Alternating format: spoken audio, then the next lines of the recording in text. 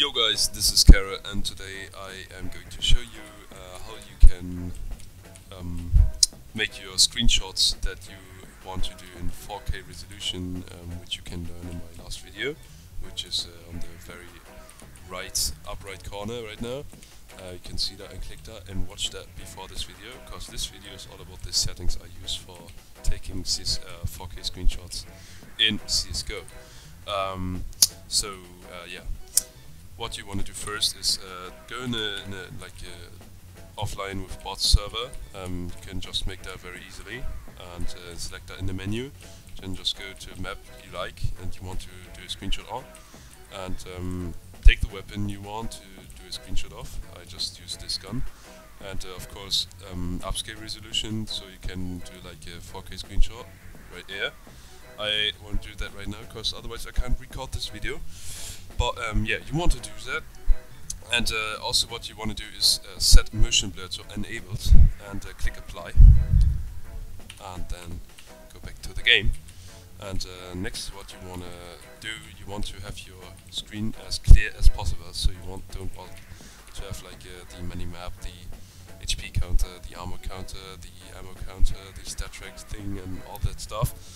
That should be gone. And what you want to do to improve that, you type svg1 first. That's the main thing you have to do. Next up, you type cl underscore draw HUD 0, so you disable the HUD, the minimap, and all that stuff that is unnecessary for taking screenshots.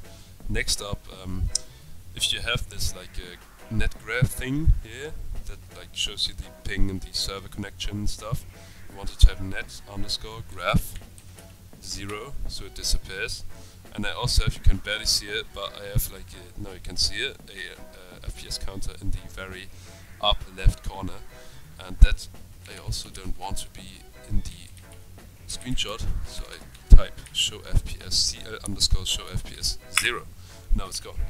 My screen is all clear and ready to do a screenshot on. And yeah, but I'm not really satisfied with this. I don't want this to be in this location, but in another location, in a very beautiful location. And that's why you type noclip in your console, or just like me, I'm pretty lazy, so I bind it to V, for example. My talkie is mouse 5, by the way. And bind V, noclip, not kneeclip, but noclip. Noclip, there we go. Bind V, noclip. If I hit V, I'm noclipped, and I can fly anywhere on the map. For example, up there. This is not really good because the skybox isn't disabled. The skybox is usually what you want to have in your screenshot because it looks really nice and pretty. I'd say like this is a nice place right here where you can like see all the map. Looks like a nice overview spot. And yeah, I just hit V again. I'm stuck now in this position. I can't like move at all, and I'm good. This is the position I want to take the screenshot in. And but like for example, the Glock is like it's like too close for me. I want it to be further away. What I type for that is like FOV. There's like one comment that shows up. That's FOV underscore CS underscore debug. By default it's set to 0, and I want to set to, let's put it at 100. And you see like it's zoomed out a really good amount. If you put this comment too high, for example, I put it to 200, it will screw up your entire screenshot. I show it to you right now. This is what it looks like if you put it on 200. I put it back at 100 because this looks very better.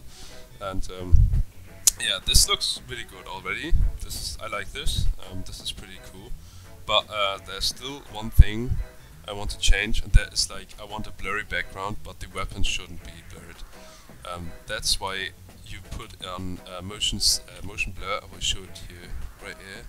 This is what I meant with motion blur. You put this on enable, hit apply, and what you want to do is then open up your console, type binds. The key you want to bind it on, mouse 4 is it for me, because this is easily accessible for me, and type mat underscore proxy 1.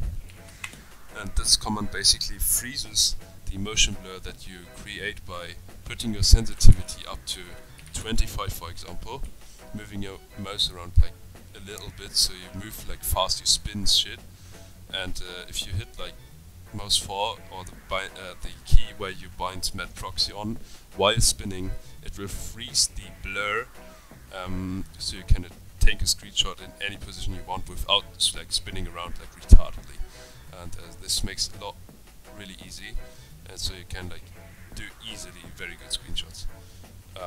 And yeah, I will show it to you like 3, 2, 1, go. I just hit the key while spinning.